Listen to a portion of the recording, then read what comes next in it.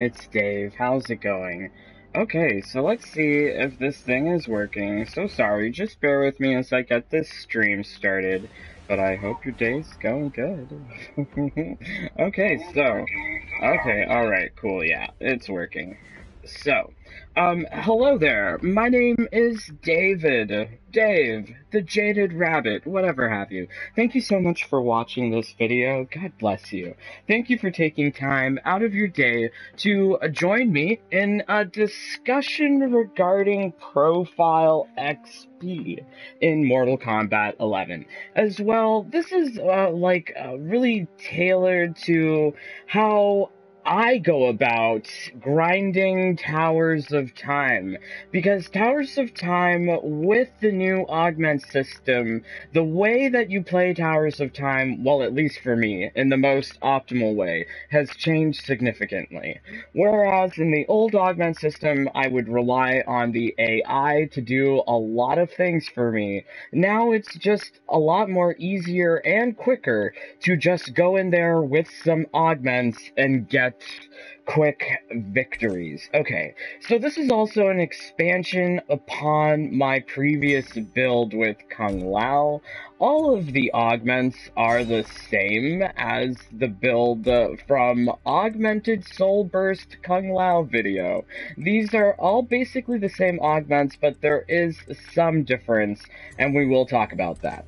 So the big difference here is that if you have any level 4 augments, level 4 augments definitely help you with getting that experience quicker. One of the requirements of getting XP is also to deal the maximum damage in a combo, and you do this by doing the most damage possible, and the augments factor into this. So you want to use the highest tier augments that you've got on Kung Lao. Kung Lao is able to really utilize all of these offensive augments very well because of one special Elder rank Jinsei augment that he has. So that augment is this Kindred Spirit, and if you have it, you will be dealing increased damage at level 4. As well, you will have some fancy invincible armor that is very hard to break. Only characters with armor breaks are really gonna be your tough time, but I mean, just using this the way we are using this, armor break isn't really a concern. So the other augment that is changing here is this augment Death Dealer. I was running first position on my previous Kung Lao build. The only real change that we're making here is this Death Dealer, because it's applicable across all rounds of Towers of Time. Okay, so that being said, so these are the augments that we're working with. The things that are really doing lots of damage is what we need to go flawless and get us our brutality very easy. Kung Lao has access to easy one-shots and easy brutalities with these augments, as well as running spiritual guidance. This is all centered around spiritual guidance, and this kindred spirit augment. Really, one of the best augments in the game. It's very top tier. I would say top tier with cold efficiency. There's some very top tier augments that people should grind for, because these augments are very useful. Okay, so I hope I kind of explained some of the augments here, but to really demonstrate to you what we're talking about, we actually have to go into the towers. Okay, so now that we're in the tower isn't going to refresh until we back out. Okay, hey Santino, hey the awesome chat, hey Brian, how's it going? Dave, what do you think the classic Femme Fatale skin pack will include? Not too sure. Hey, expired baked potatoes, how's it going, my friend? Thank you for joining. Okay, so the augments that I showed you are what we're going to be using to do a couple of things. A, get lots of points. B, complete these towers really quickly. C, unlock brutal difficulty. D, get us as much XP. as much XP. So let's get into this match here with Kung Lao. So if you don't really like grinding Towers of Time, I would say that investing in Kung Lao and his augments is definitely beneficial. So we are going to use a consumable here, and this consumable is not necessary, but this is what really allows you to get lots of XP. It's called the White Lotus Challenger's Medallion. This thing doubles your profile XP and is the only consumable that does something like this. Previous, in the old augment system, there were augments that would boost your profile XP. So gaining profile XP with certain characters like Shang Tsung or Jade, it was pretty easy, pretty good. But now in the new augment system, getting that profile XP boost is kind of hard. So we do that by going flawless quickly. Okay, so that took us 2 seconds. We probably could have took like 1 second. Round 2. Fight. Okay, so I'm waiting there in the second round to really charge up the spiritual guidance. So Kindred Spirit allows you to charge up the move to deal more damage. And when you deal more damage, like I was saying, it increases the max combo damage. So you see there, my max combo damage is 532. That's because I charged it up just a little bit. Charging it up just a little bit really means that you're getting a lot more points with that max combo damage. As well, when you get the consumable bonus, you're doubling everything. So suddenly getting 3600 XP is very easy. Very easy. Not to mention we're going flawless both rounds. When you go flawless both rounds, you get 500 XP. That's better than going flawless only one round, because you only get 200. But if you go flawless both rounds, you get 500 XP. And you might also notice that I'm not mercying here. Mercies don't affect profile XP, so we're not going for the mercy, we're just going for the flat-out brutality, which gives us 50 XP for the finishers. Now, let's do that again. That was pretty easy. I mean, like, I'm trying to explain it. And, you know, if you're not explaining it, and you're just doing it, I probably could have killed Jade and Cetrion in that time it took to explain. But the loading screens are definitely, like, something that takes away from your ability to really grind with these augments. Damn that loading screen. Stupid Jade. Oh my god. Round 2. Fight. Okay, I didn't charge it up there. Darn. I should have... Okay, so that's the thing about Kindred Spirit. So when you use Kindred Spirit at level 4, your controller will give you a little vibration, and you'll feel like when it's fully charged. So as you see there, I had less time in the round, so I got like 1 extra XP in the time remaining, but my max combo damage was a little bit less.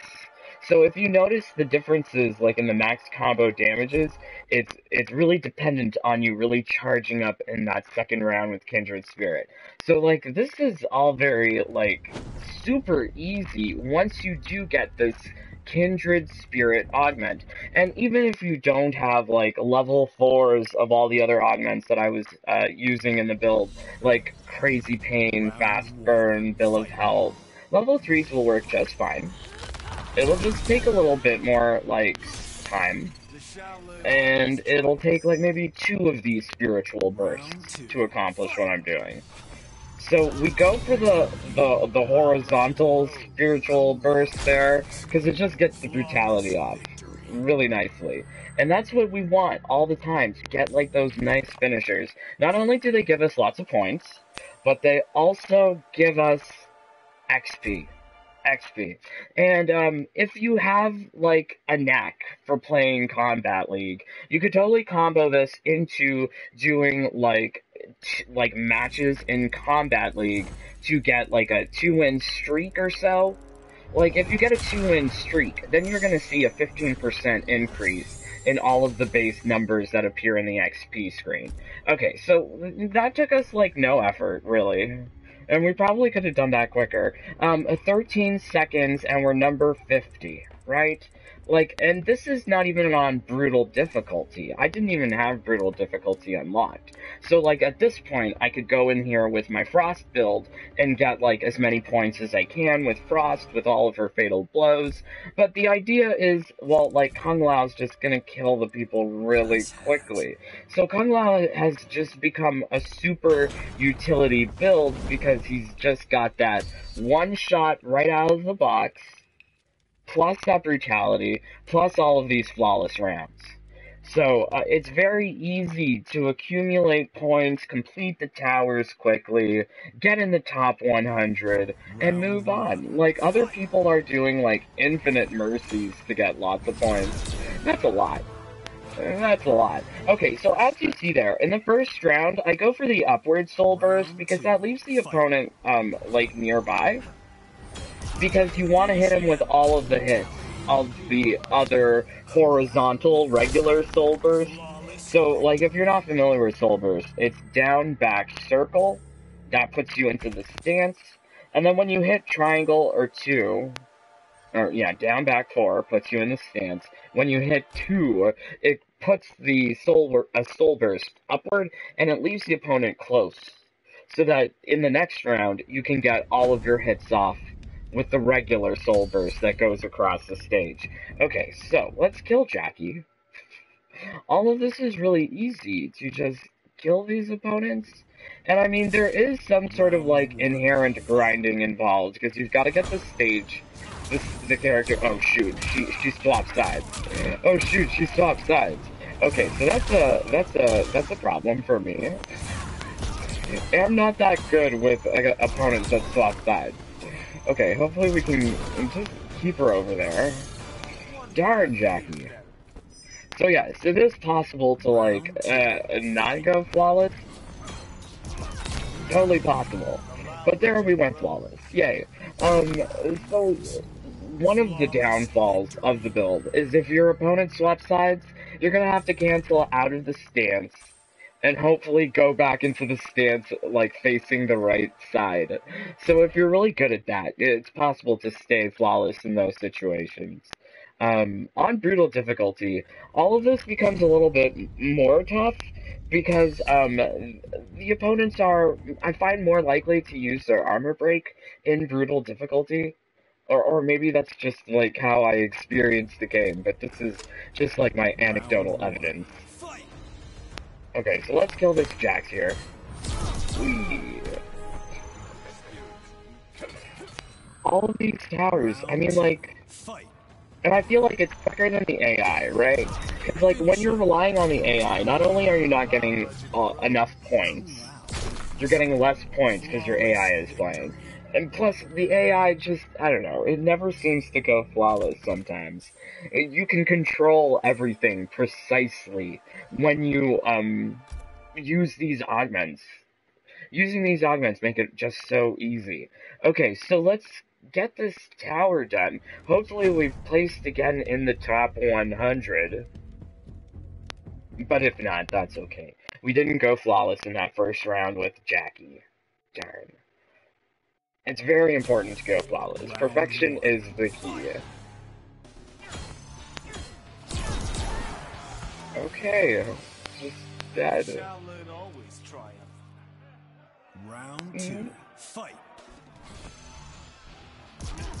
Uh-oh. I was waiting for, like, you know, sometimes they block, right? During that block, look at that block damage. Whoa, crazy block damage.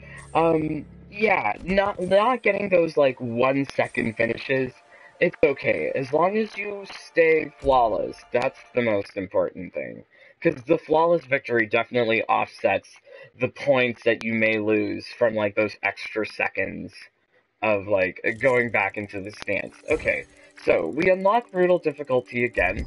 So now we have the opportunity to go for more points.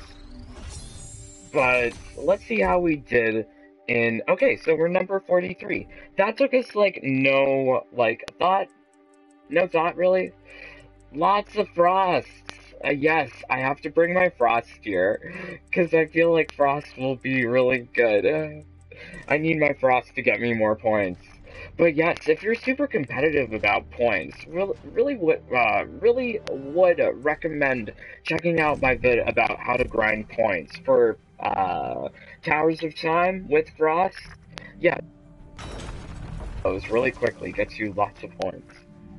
Lots of points. Okay, so let's go back to the augments. Let's also check out the comments. I'm glad that we got that tower too, because this tower would not have been that good to demonstrate, Mr. Kung Lao, because, I mean, like, this doesn't have, like, all of those towers where you get all the XP. So you really do get so much XP because of that. So, like, what normally would take me, like, weeks to accomplish, I can do very easily if I sit down for, like, I don't know, a couple hours and I really grind, like, a bunch of towers. Like, suddenly, it's become a lot more, like, well worth it. Well worth the time to grind Towers of Time because it's easier to get like a lot of things once you get some of these Jinsei Essence augments. Namely, this one for Kung Lao. It's really super good. Okay, so let's check out the comments. Mitsure and Boom. Oh my gosh, Santino. Just want to say thanks for all the videos. They're super helpful. Oh my gosh. Thank you, Sephiroth. When will you play Injustice 2? Not too sure, David. Hey, Dave. Questions. What augments do you recommend for that loadout for Kung Lao? Okay. Oh, Santino, you found my secret video. Yes. Yes, Santino, you did find my secret video. Oh my gosh. Yes, I did have, like, issues with the YouTube, so I had to appeal to them, and so then they posted up the videos that got taken down, but I didn't want to put them up. I just didn't want to have, like, this, like, claim or like whatever against me. It's so stupid, whatever. Okay, so these are the augments that I'm using for Kung Lao.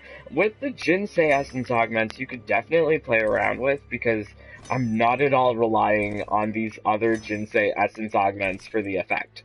All I'm needing is this Kindred Spirit. Kindred Spirit is a magic type like move, so that's why we're running here Magic Moment.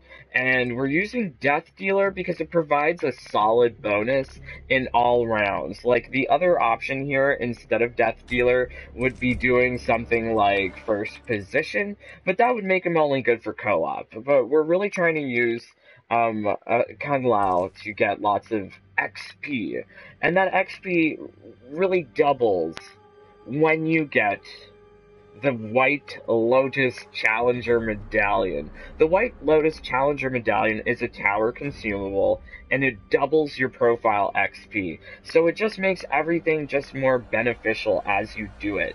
And if you want to do Towers of Time, like let's say you want to get the Scarlet skin, and you have Kindred Spirit lying around, there's no reason why you can't use this augment to get yourself in the top 100 very easily, get yourself lots of points and lots of XP.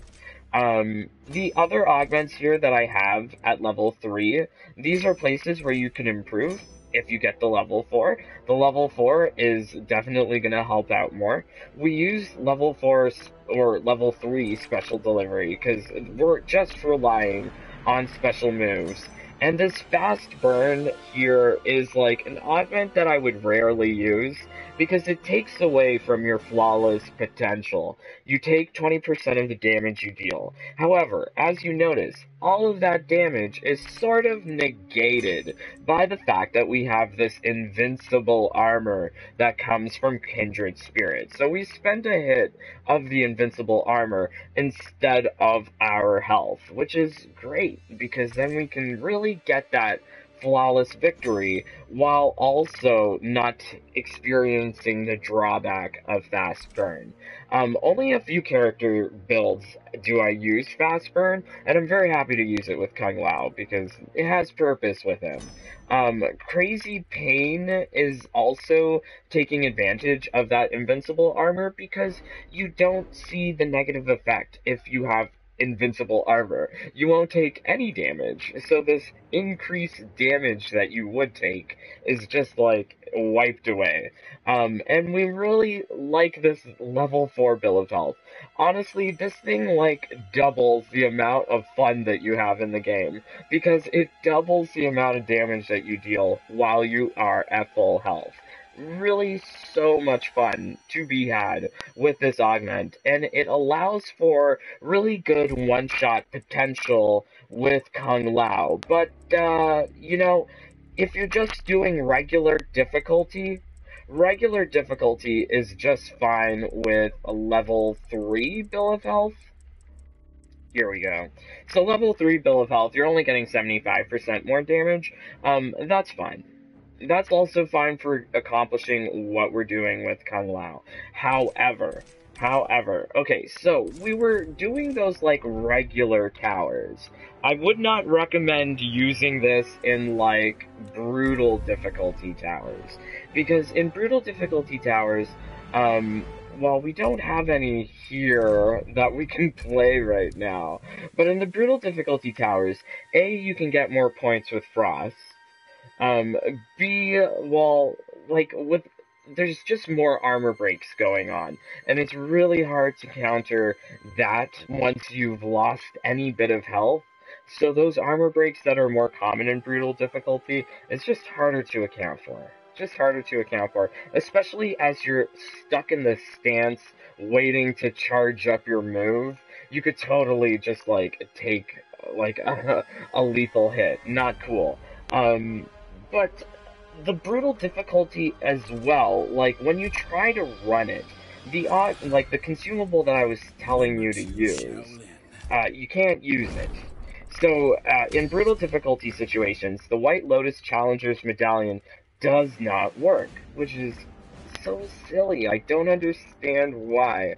So essentially, whenever you're in a brutal difficulty situation, you're kind of limiting how much profile XP you can gain.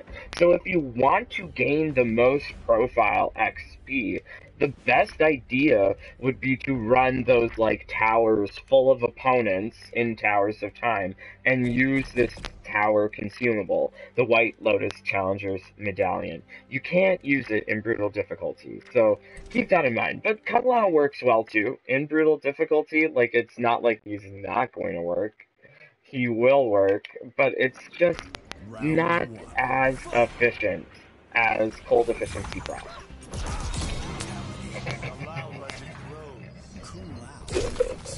Kung Lao's he makes everything so, like, funny. I love it. It's so funny. Why on earth? Lol.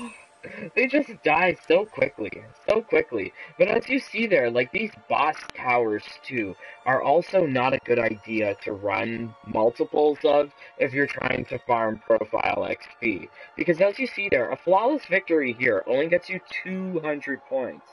In a regular 2-round match, you would get 500 points, which is a lot more, right? Um, so it's really situational where you want to grind for profile XP. You want to use those tower consumables in the best situations.